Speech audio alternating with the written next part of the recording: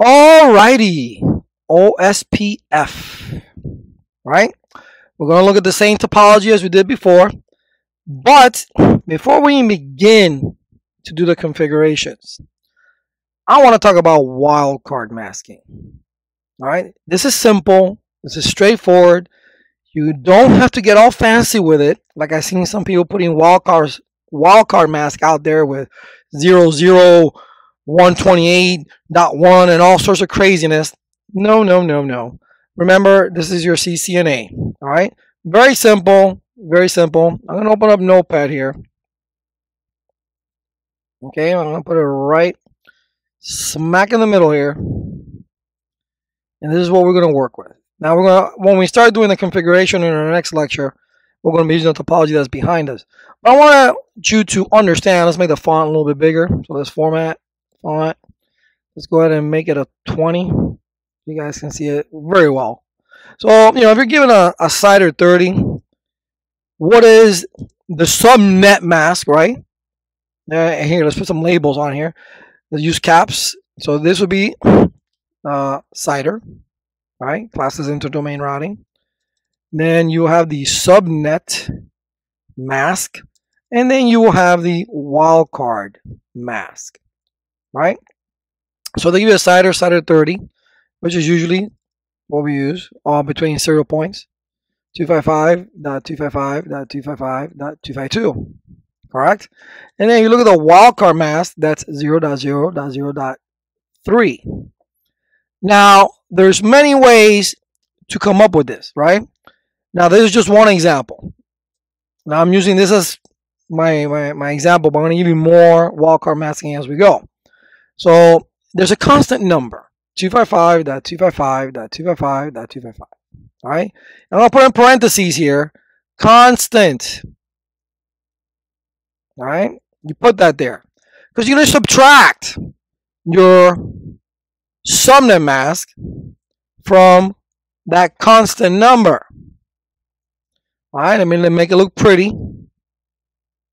Okay, that is your subnet mask, and I'm going to put it right here too in the parentheses, so you don't forget what this is. Subnet mask, right? And what are you going to do with that? Well, let's hit home. Let's put a subtraction symbol there, and let's line them up again. All right, and let's bring the that over there. Okay, so when you subtract this, what do you get? You get 0.0.0. When you take 2 from 5, 3. There it is. That's how you get the wildcard mask. What does that mean?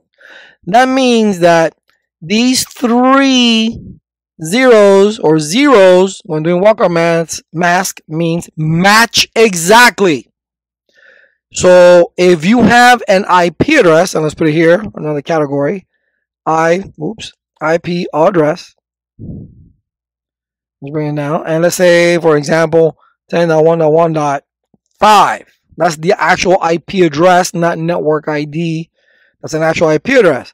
That means that the first 3 octets are 10.1.1. This could be whatever number. Well, how does it know the number? Well, it's looking what you put in your interface of 252.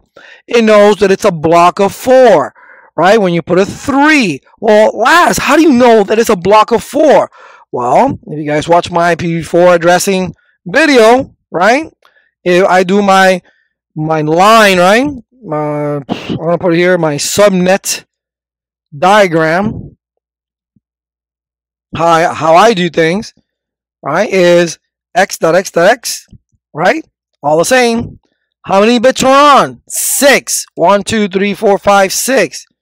Line 1, 2.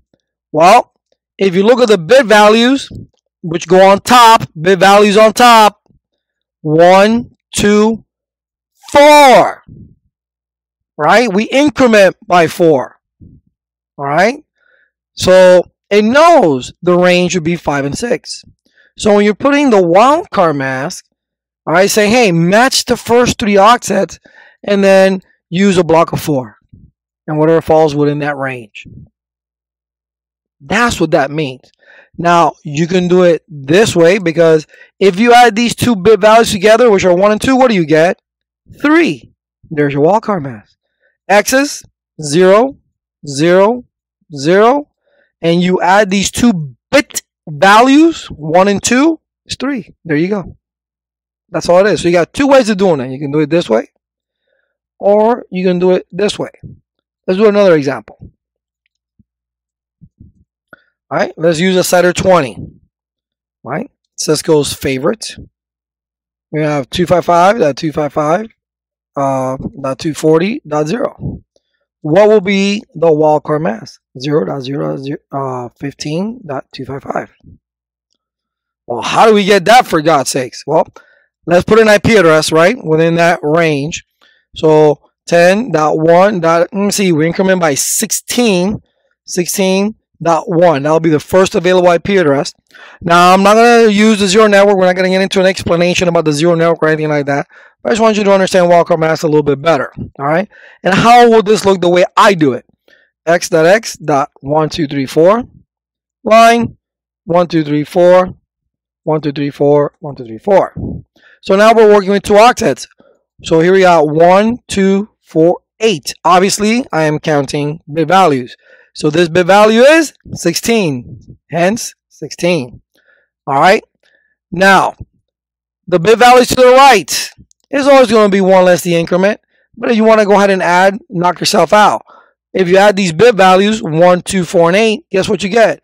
15. And if you add all the bit values, guess what you get? 255. And 0, 0. But that's this method right up here, right? The subnet diagram, the one that I do. Let's use the constant. And let me be really lazy here. And let me just copy paste this.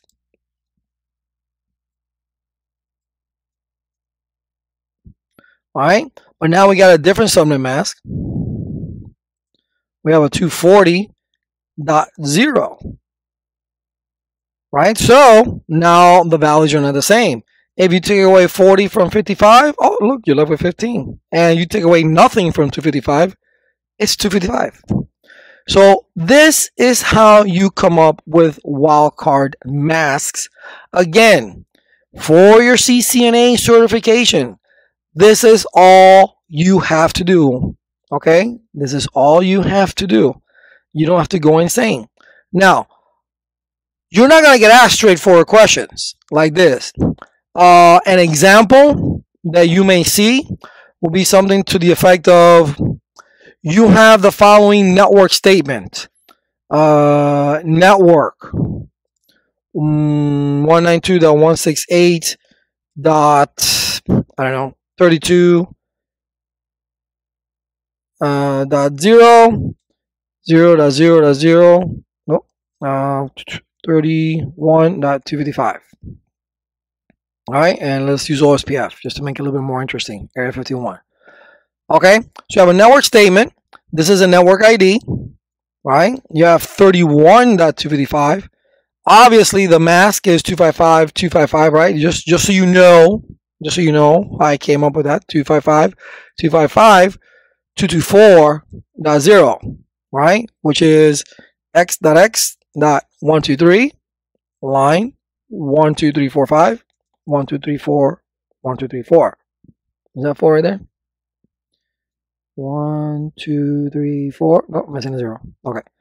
All right. Bit values 1, 2, 4, 8, 16, 32. 1 less 32, or the addition or the sum of these bit values, is 31. That's how I came up with that wildcard mask. And then all these added together, that's 255. That's where you get that. So obviously 32.0, all right, is a network ID. And I'm telling you, hey, whatever addresses fall in within this range block of 32, you know, it's going to participate in Area 51. And then once you see this statement right here, they're going to give you, hey, what interfaces fall in within this network statement. So it'll give you a bunch of IPs with interfaces, and you need to figure out, hey, I got this wildcard mask, so what is my range? Okay, so this is what you're going to confront. But again, very simple. And, you know, this is labs, okay? This is labs, but I just want to make sure you understand wildcard masking before we begin OSPF, okay? So very simple, very easy. If you still have a little issue with this, you have the IPv4 addressing video that you can go ahead and get. It talks about wildcard masking as well. All right, so this is it. Wildcard masking, we're going to be using it when we do OSPF. Not a big thing. I'll see you in the next lecture.